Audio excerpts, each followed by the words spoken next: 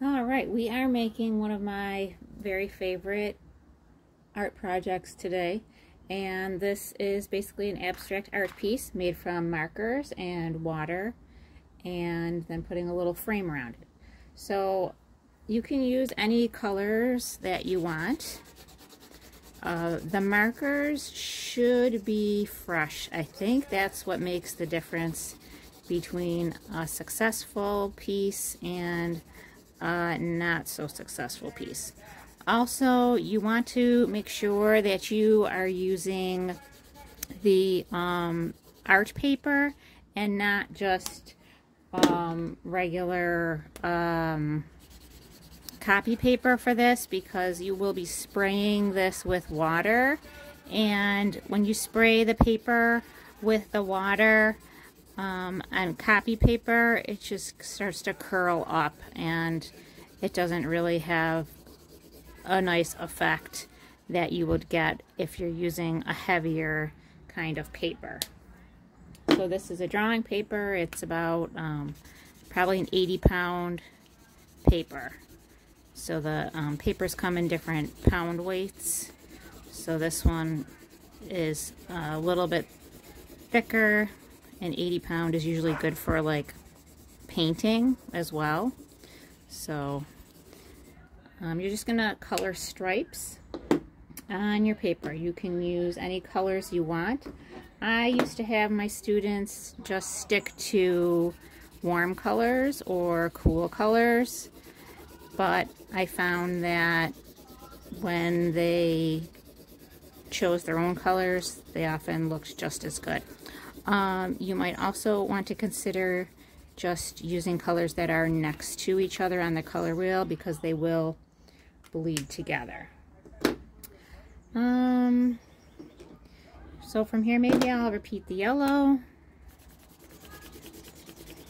You know, certainly you can do a rainbow pattern if you like that.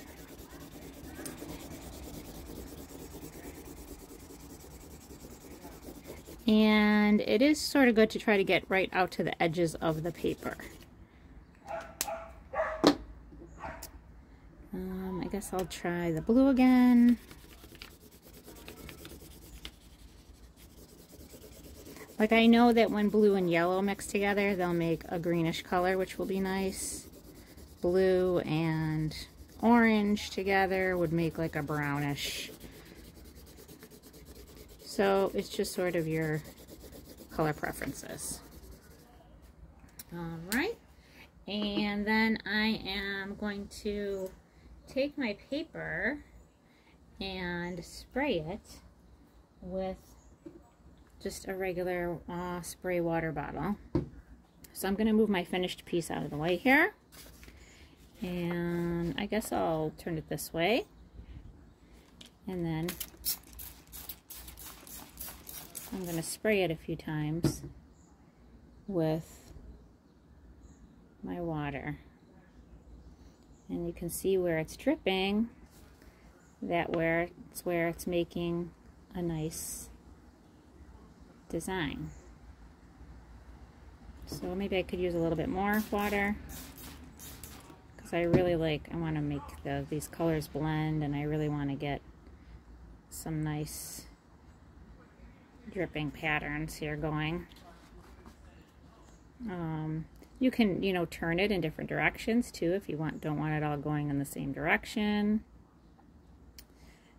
And even if you leave it flat while you are letting it dry, that could end up with some different interesting effects as well. All right, so then after it's dry, then you can take a black or white piece of paper that you cut a hole into. So this is an 8x10 piece of paper, and then I cut a hole in it that is 5x7. And you'll want to wait till it's completely dry though, of course. And then you're going to move your frame around, or your mat around your paper, to decide which parts you think are the most interesting and what would make the best composition for your work. So I really like this dark area actually over here. So I think that's where I would put it. But I'm going to let it dry before I do that. And then you just glue your black matte paper onto the front of your completed work. And then you can just trim off any edges with your scissors. And then you can also put this in a regular 8x10 frame then. So it's ready to go. You can just buy a Dollar Tree frame if you want to. Alright, so I hope yours turns out just fantastic for you, and good luck.